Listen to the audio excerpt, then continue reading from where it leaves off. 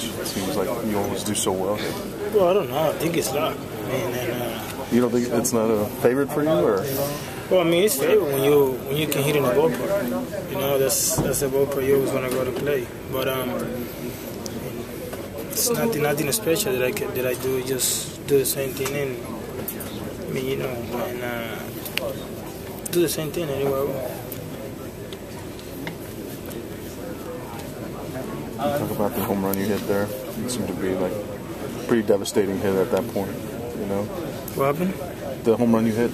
You can talk a little bit about that one. What you saw, what pitch you hit.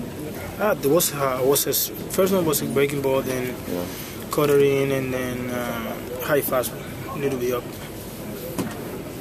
You've played at Fenway long enough, Robinson, to know that no lead is safe, as they say. How important was it for you guys to add on in the middle innings, especially after they cut it to 5-4? Well, I mean, every time we play them, I mean, you wanna take advantage and do a job with men in his position. Because here you never know. I mean, you can lead by 4, 5, 6 runs and you can turn right away. So here you just wanna all the time you wanna make the plays. You don't wanna make any mistake because they got such a great team, and you know, they always battle and they're always there. So you always wanna do the little things. How nice was it to see Russell do what he did today? You know, a lot of people were wondering how he would fit in this lineup offensively, and obviously answered the bell today. Well, we all know he played really good for the Dodgers for last year, but I mean, those are the kind of things that happen in the game. You're not going to be good all the time. So, I mean, we all know what he can do, and I'm happy for him. He had a great series here.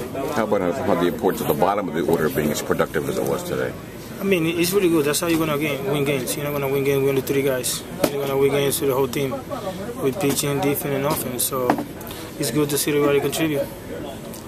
What is it about this park that fits your swing? I mean, do you feel like it fits you perfectly?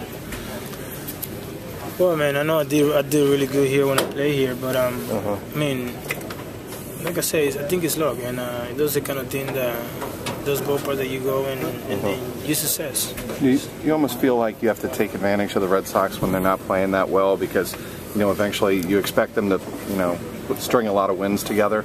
Well, I say you got to take advantage of anyone you play, because sometimes you lose games you might need to later on to make it to the playoff, and then sometimes you have to wait for somebody to lose, or you have to win sometimes 4 out of 5. So you got to take advantage when you can. Probably a double play ball get out of your hand. No, I didn't grab the ball ever. I never had the grip on the ball, so that's why I didn't throw it. I don't want to throw into the stands.